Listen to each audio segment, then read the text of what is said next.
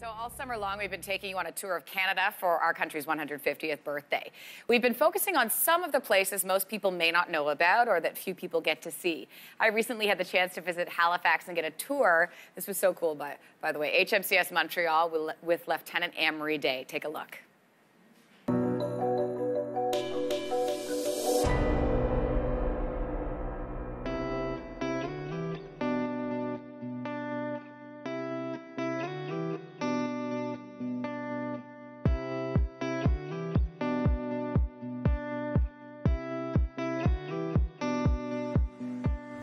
Talk to me a little bit about where we are right now.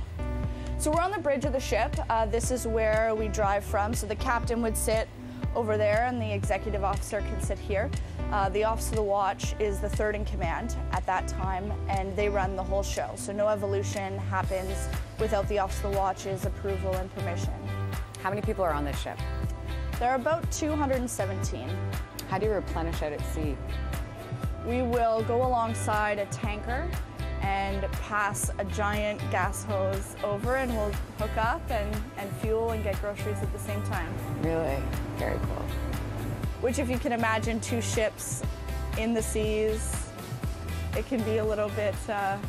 hairy. Yeah, a little bit. Yeah. Yeah, watch your step. So what's down here? So ahead of us is the operations room. It's where all of the warfare happens on board. We can't go in there, but... Right. And then down this way?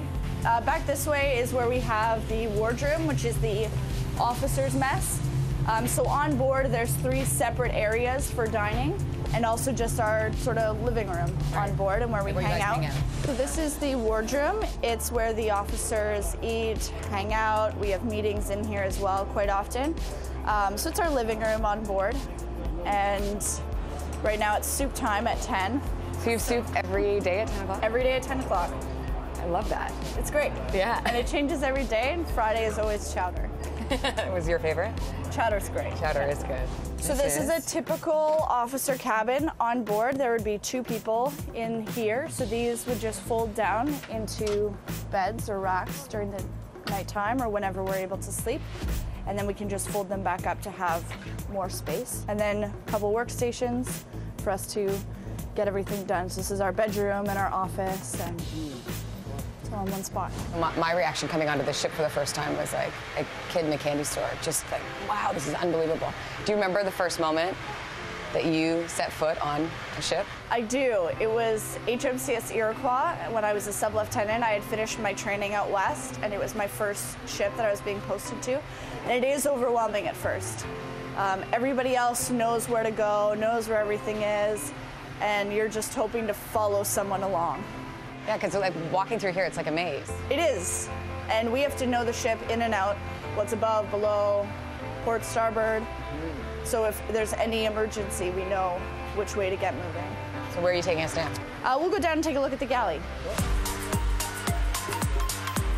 What time's lunch? Lunch is at noon. And Fridays are always fish and chips. What's that? The end of break. End of break? Everybody's back to work now.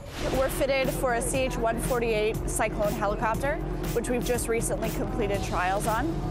So these are just the tracks that the helicopter will move in and out of the hangar on with what we call a bear trap. It's a Canadian invention. So the helicopter will actually come in, lower a wire, and then we essentially pull the helicopter out of the sky. Really? We do. That's pretty cool. It's very cool. But again, if you consider that the ship is rolling and the helicopter is moving, we need to be able to get it landed on the deck safely. This is my gun. This is your gun? What do you mean? It's my job to fire it. Really? I fire the gun, I fire the missiles. Okay, so what's that like? It's great. What's this? That's just gun art. What's that like, getting the call saying, okay, it's go time? I mean, it's what we trained for, so I was looking forward to the experience, and it was great to go in and be able to see that side of the operation. Yeah, talk to me about the difference between, you know, being a couple in the Navy versus a civilian couple. Well, I think that you sort of take time together for granted when you're a civilian couple and you're together all the time. And when we've been fortunate enough with our kids to take paternity leave, we sort of plan a whole bunch of great family activities in that time to make the most of it. And then when one of us is away, that's just a reality, and we'll email or, Facebook.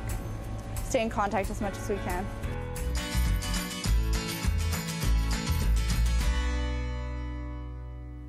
That really was an amazing experience. To see more of our Canada 150 coverage, you can visit our website anytime, yourmorning.ca.